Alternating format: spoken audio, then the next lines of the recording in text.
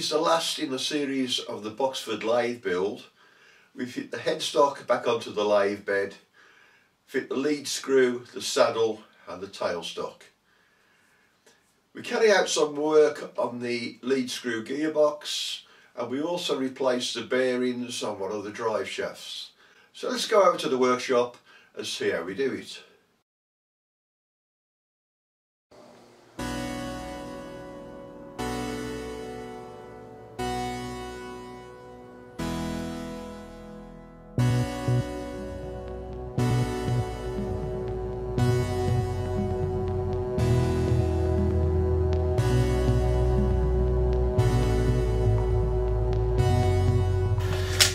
Cleaning these gears because they've got swarful in them. I say the whole machine's just never got cleaned.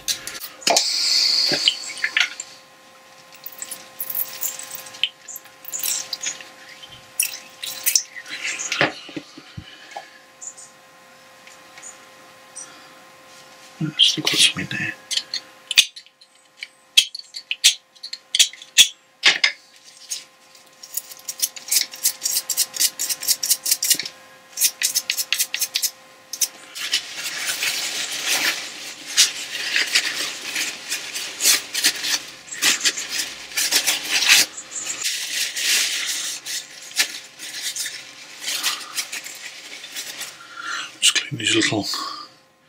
These are the runways for the oil to go. Make sure they're all free.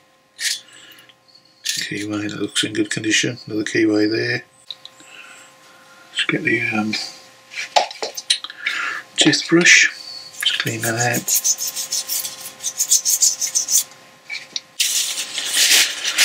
Alright, that's better.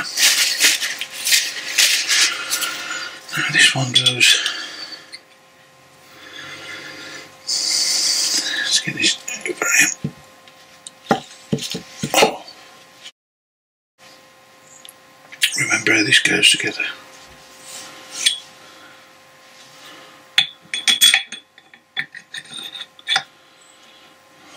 Looks like one that goes there, another one goes there.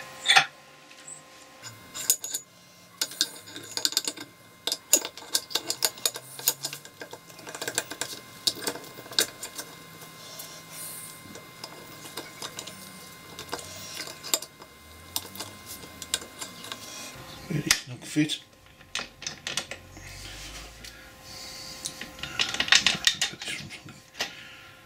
No keyway on that one, so keyway on that one, so I've got that right way around, so this is just an idler.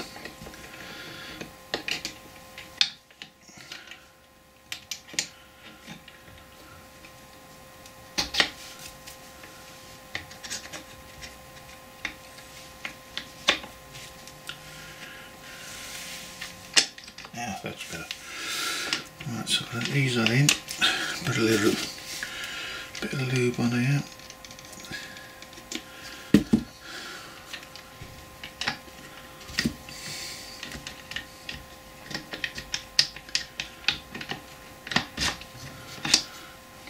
Right, just feel that keyway. There we go. Lovely. Just drop a bit of lube in this bush. Between the gears. Let's put it back in. Let's feel that keyway again.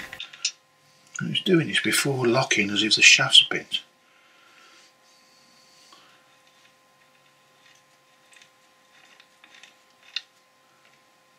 So what's that? Is it you?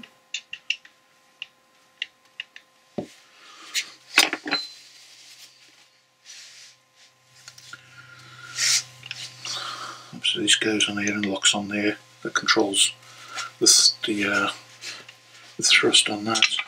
But worried about this tight spot here. Let's investigate that.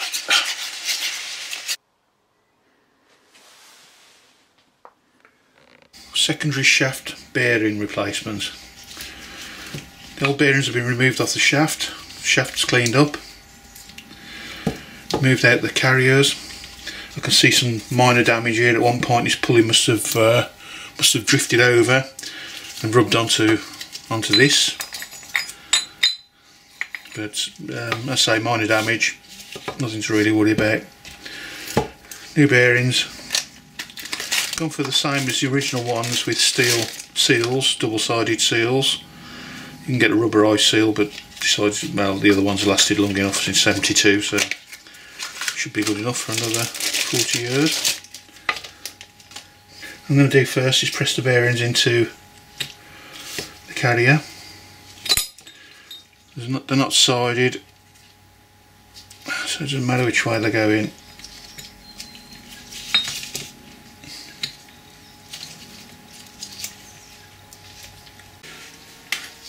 First thing to do is obtain a socket that fits snugly into the carrier. It happens to be 11/16 Whitworth. It fits neatly onto the outer race of the bearing, so we're not going to do any damage. We don't want to push the bearing in by the inner race, because it could cause indentations on the race itself. Got soft jaws on the one side of the vise, which I'll put the carrier up against.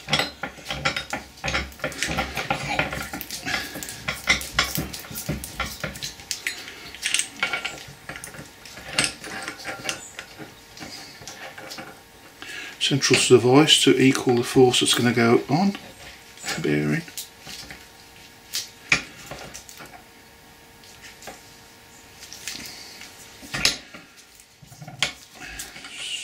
Centralise that again.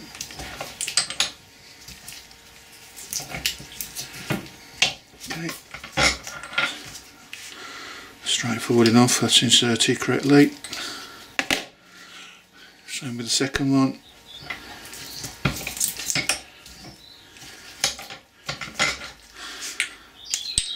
That one's done. Now I'm looking for a socket that fits over the shaft and inside the carrier in the circumference. So I need to apply pressure to the inner race to push it onto the shaft. I've slackened the grub screw off on the pulley so I can push it inside the larger pulley, give me more of the shaft to grip in the vise. Try the other shaft, the other soft jaws. These tend to have it moving. I'd like to press them in, but the vise just doesn't go wide enough. I'll use a little bit of lubrication, just a bit of grease. On the bearing.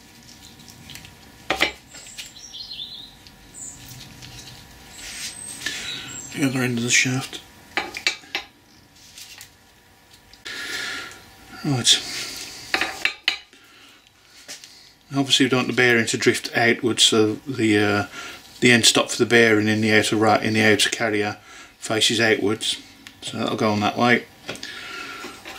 And this one will go on this way. And that'll control the shaft.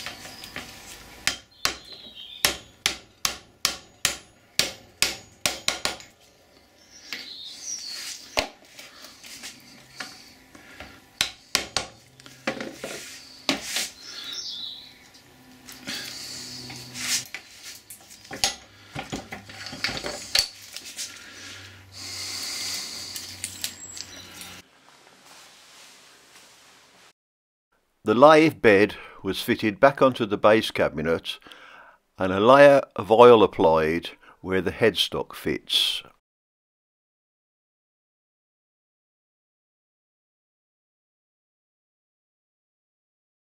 The next part to fit is the lead screw and gearbox.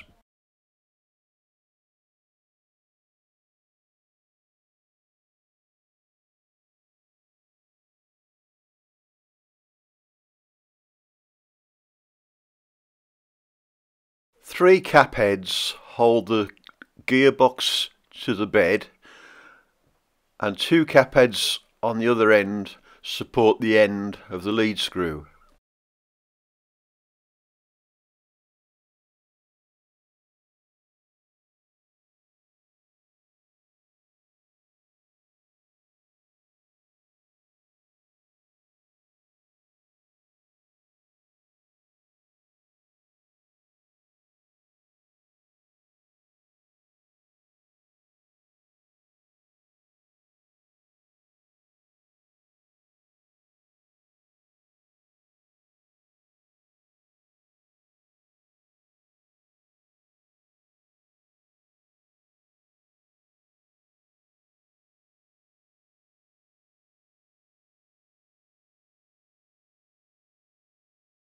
Check once fitted that the lead screw can turn freely.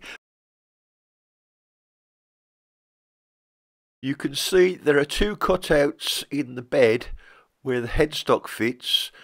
The cutouts are for clearance for the drive belt.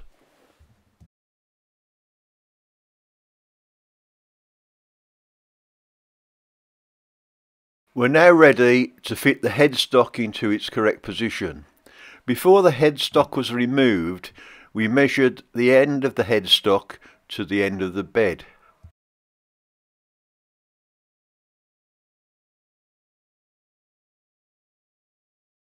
The headstock is held in position with 2 cast brackets underneath and 2 bolts that go into the headstock, clamping the headstock down to the bed.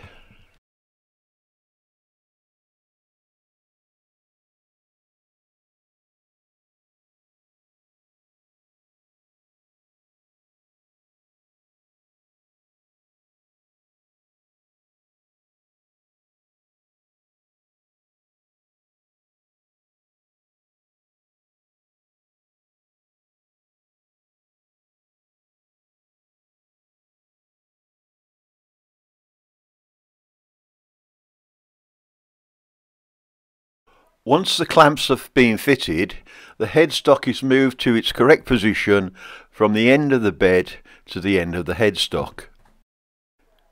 This was measured previously and a note of the size made on the yellow paper. We're now setting the headstock to the original position.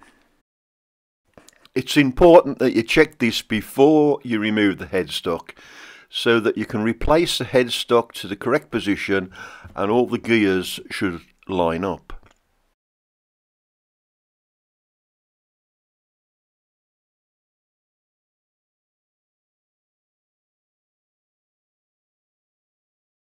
Once in position, the clamps can be finely tightened to locate the headstock and hold it permanently.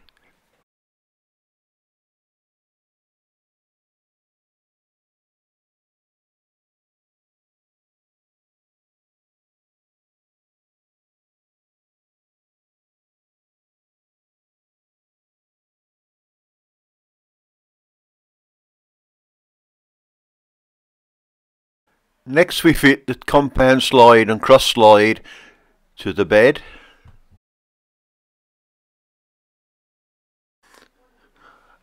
And we add the tailstock to the end of the bed.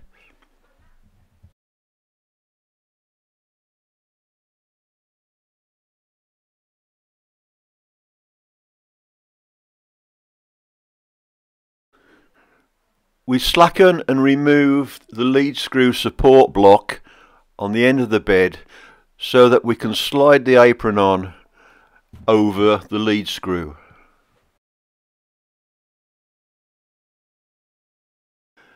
The lead screw must pass through the worm gear on the apron, and the key weight on the worm gear aligns with the slot on the lead screw. Once in position, replace the lead screw support block on the end of the bed to prevent any damage to the lead screw due to the weight of the apron. The apron can now be aligned with the 2 holes in the top, and 2 cap heads fit the saddle to the apron.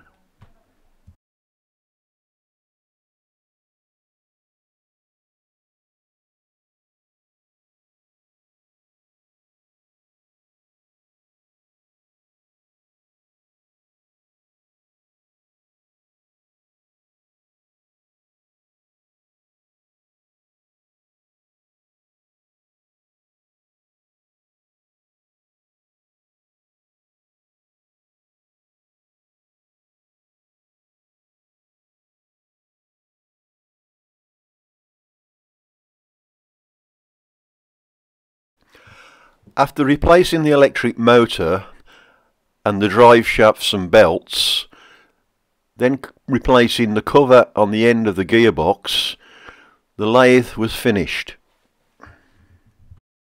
So let's compare the picture of the lathe before we started to the lathe as it is now.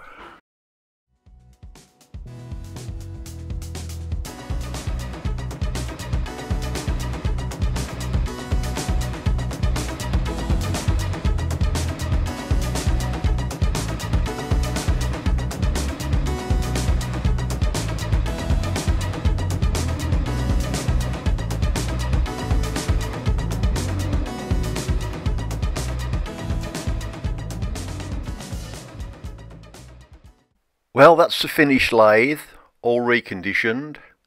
Hope that was useful, hope you enjoyed it, and we'll see you next time on Enots Engineering.